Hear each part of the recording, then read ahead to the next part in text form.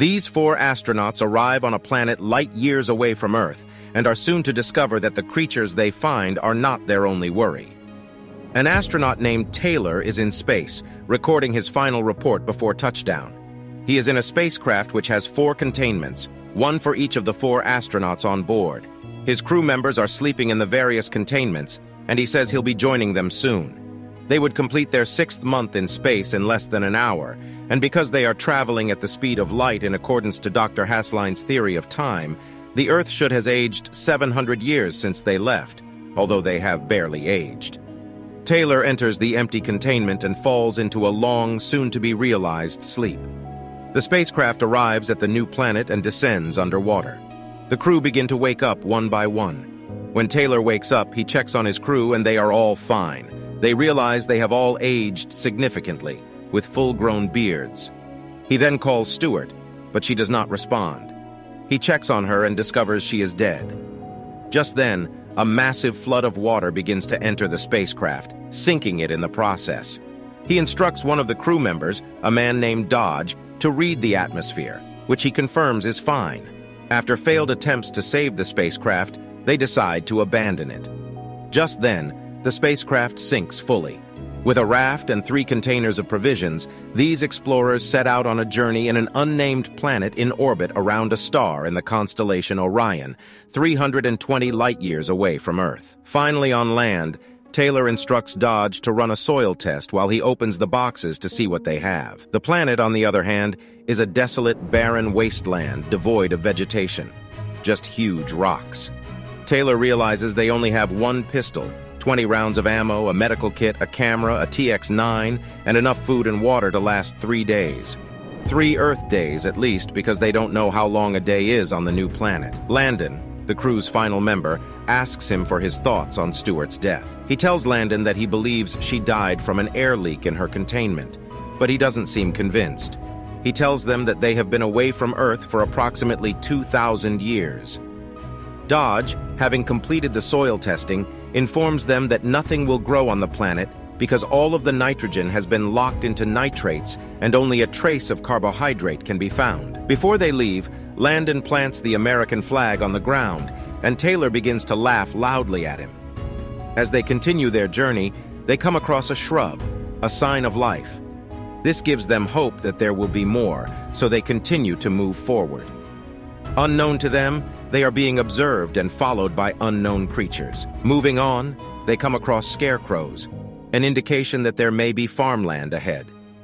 Finally, they arrive at a location where they can see a vast forest of trees and a natural water body. Excited, they remove their clothes and begin to swim and relax in the water. Unknown to them, the creatures were stealing their luggage and clothing. Landon notices fresh footprints on the shore of the water, indicating that someone has been there. He then invites the others to come and see too. They notice the creatures running away with their luggage and clothes ahead of them. The 3 of them begin to pursue them. They eventually arrive at a location where they discover the last bits of their already torn clothing and fragments of their destroyed food containers. A short distance away, they see a plantation and an entire population of man-like creatures dressed in primitive attire, cavemen. The cavemen barely notice their presence. They are too busy plucking fruits from trees to notice. The 3 of them do realize one thing: the cavemen are mute. A few minutes later, a loud sound resembling a horn is heard in the distance, and the cavemen begin running away. The 3 explorers, puzzled, followed suit. They realize they are being pursued by beings riding horses. Taylor eventually looks at their pursuers and discovers, to his great surprise and amusement, that they are apes. Apes on horses, with guns, sticks, and nets. The apes ended up killing and capturing a large number of cavemen. While fleeing, Taylor is shot in the throat. Dodge, too, is shot multiple times while Landon is hit on the head with the heavy sticks they carry. Taylor, unconscious, wakes up in an ape-run hospital, where he discovers he is being treated by a veterinary doctor. How amusing. A female caveman was also captured by the apes and is lying next to him. Her blood is being transfused into him. A female ape known as Dr. Zira, an animal psychologist, comes in to check on Taylor. She is intrigued by the material used to make his trousers, or what remains of them, as well as his bright eyes. The veterinary doctor complains to Dr. Zira about how unclean humans are and questions why she hasn't informed the head scientist, Dr. Zaius, about promoting him. Dr. Zira informs him that the gorillas look down on the chimps and her opinions are almost never heard. Taylor is locked up in a cage. Dr. Zira arrives to check on all of the captives, and she gives sugar to the cavemen after futile attempts to get them to speak. She tries to get Taylor to talk as well, and he responds with signs that he understands her, despite the fact that he is unable to speak due to the gunshot wound to his throat. This fascinates Dr. Zira even more. Dr. Zaius, a gorilla, enters. Dr. Zira tells him about Taylor and how he differs from the other cavemen. She also instructs Taylor to demonstrate what he did for her, and when he does, Dr. Zaius appears unimpressed. He claims it's just mimicry, that man has no understanding and can only be taught a few simple tricks. Dr. Zaius completely dismisses the idea, claiming that Taylor resembled a typical caveman. The female caveman whose blood was transfused into him is also placed in the same cage as Taylor. Later, the captives are moved to another cage outside, a joint cage. Another male ape, Cornelius, approaches Dr. Zira. They both kiss, and she's thrilled to show him Taylor. Cornelius is Dr. Zira's fiancé and an archaeologist. Taylor attempts to write a message in the sand for Dr. Zira, but the other cavemen keep cleaning it up. A fight breaks out, and security steps in to break it up. One of them, wielding a burning torch, burns Taylor's shoulder and takes him into another cage. Meanwhile, Dr. Zaius sees some of the message and cleans it up. Inside, Dr. Zira approaches Taylor and asks for an ointment to be applied to his shoulder. He forcefully takes her notepad and scribbles, "My name is Taylor," on it. She becomes extremely intrigued and immediately demands that Julius, the security guard, release Taylor so that she can take him home. Cornelius continues to bombard Taylor with questions at Dr. Zira's house, and he keeps writing down the answers because he is unable to speak. Questions about where he learned to write and where he's from. Cornelius still can't believe his answers. Taylor inquires about Landon and informs them that his other crew member, Dodge, was killed, to which they respond by stating that they know nothing about them. Taylor builds a paper plane to demonstrate how they landed on the planet. This sparks Dr. Zira and Cornelius's interest, especially since they believe flight is a scientific impossibility. Dr. Zira repeatedly tells Cornelius that Taylor could be the missing link in his theory. Cornelius apparently developed the theory that the ape evolved from a lower order of primate, possibly man, but half of the Academy rejected it as heresy. Taylor requests a map and attempts to show them where he landed, but Cornelius says it's impossible because it's the forbidden zone and no life can survive there. Dr. Zaius arrives with another ape, the Commissioner for Animal Affairs, Dr. Maximus.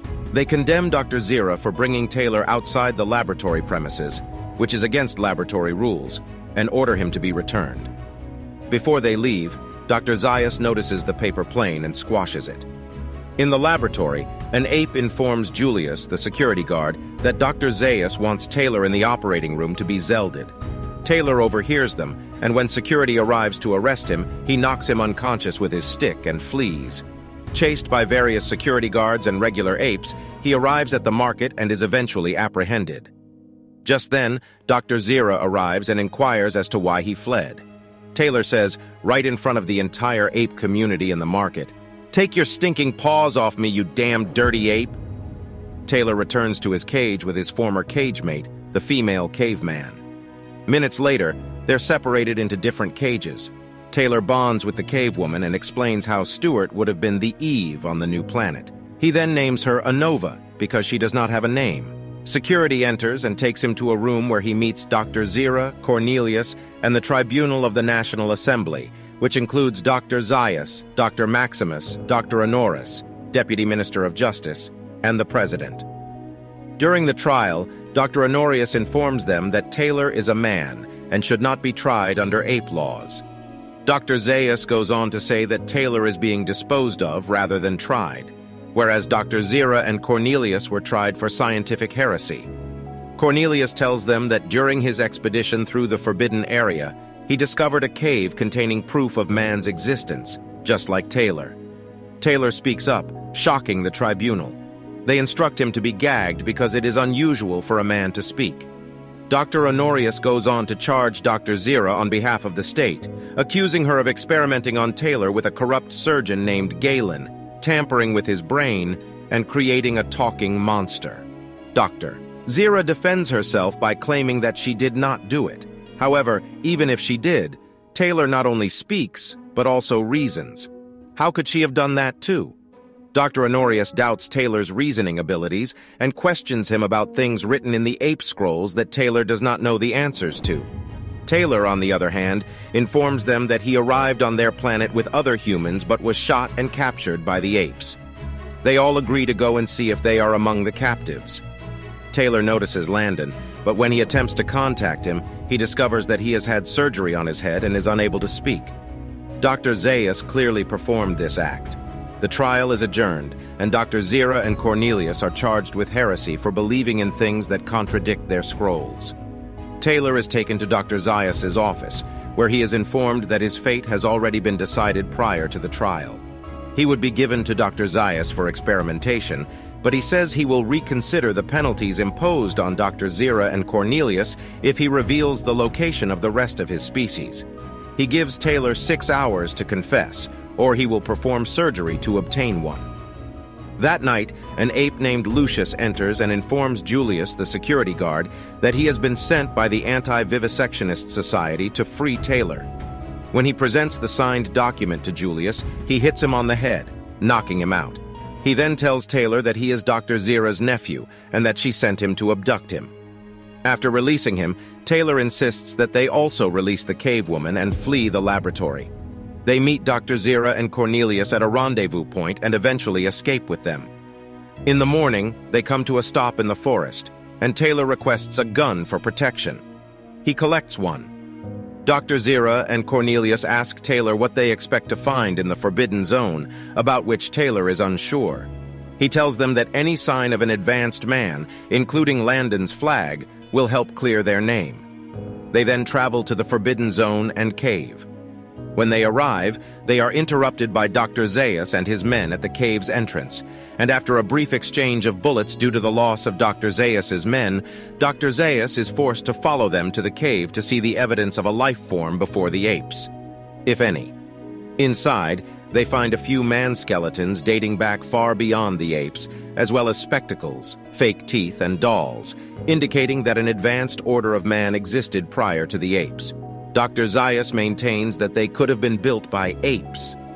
Anova squeezes the doll by the neck, and it lets out a cry, "Mama!" surprising everyone, especially since dolls advanced to this degree have yet to be built by apes, proving Cornelius's point even more.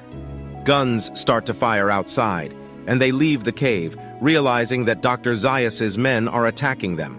Taylor uses Dr. Zaius as leverage, instructing him to order them to cease fire, which they do. He then instructs Lucius to obtain supplies, provisions, and horses from Dr. Zaius's men. The group then realizes that Dr. Zaius was always aware of man's existence prior to apes, but was afraid of man's potential, especially given that they were the cause of their extinction.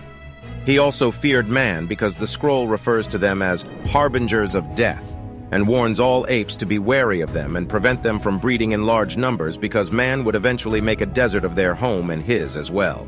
Taylor says goodbye to everyone. Dr. Zira wanted to do more than just say goodbye, so he suggested they kiss, which Dr. Zira does not mind.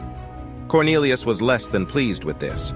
Off he went, riding on a horse alongside his Eve, to a zone where they were the only source of life. He sees a structure ahead, past gigantic rocks and sandy beaches. As he gets closer, he discovers that it is not just any structure, but the Statue of Liberty. He had never really left Earth. Rather, he had arrived at a point in the future when apes had supplanted humans as the dominant species after their extinction. Dr. Zaius orders that the cave be sealed to eliminate all evidence.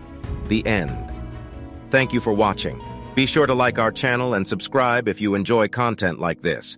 Also, let us know what movie you would love us to recap for you.